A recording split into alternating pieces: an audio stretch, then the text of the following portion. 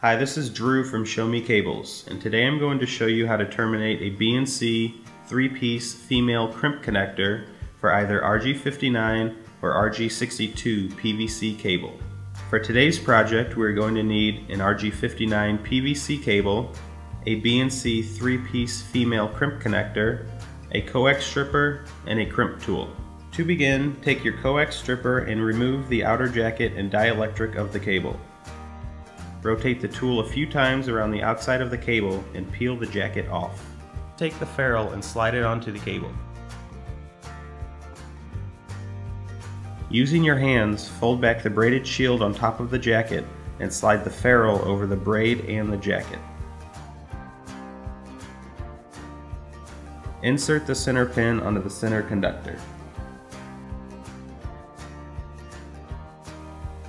Next, take the BNC female connector housing and slide it all the way until it's against the jacket. Slide the ferrule back over the jacket, making sure it folds the braid onto the connector.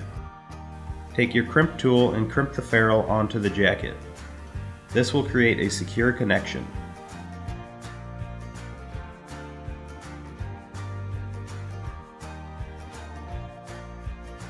Give it a tug for testing to make sure it's properly seated. Now you've successfully terminated a BNC female 3-piece connector.